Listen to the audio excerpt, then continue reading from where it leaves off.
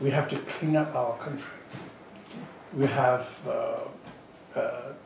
to dismiss 4 different small insects. The first one is squirrel. Whoa, the squirrel. So May 1st, we have vacation. So we have 1 day, 2 days off. And she said, all the country, China big country, right? Stop. Stop teaching, stop learning, whatever, anything stop. For what? Killing the squirrel. The whole country. Okay?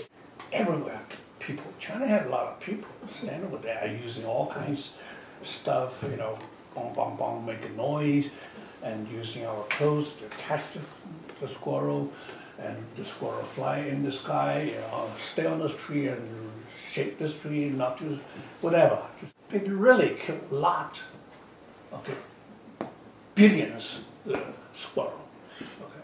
After the 3 days activities, there's a professor. He walked in the office and said, "Oh, I have a question."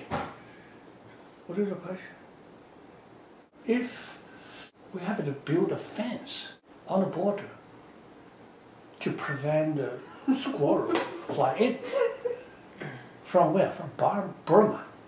Gosh, why you say Burma? Yeah, Burma is a capitalism country. It means there are no squirrel come from North, come from Soviet Union, come from Korea. South, we have ocean, no squirrel.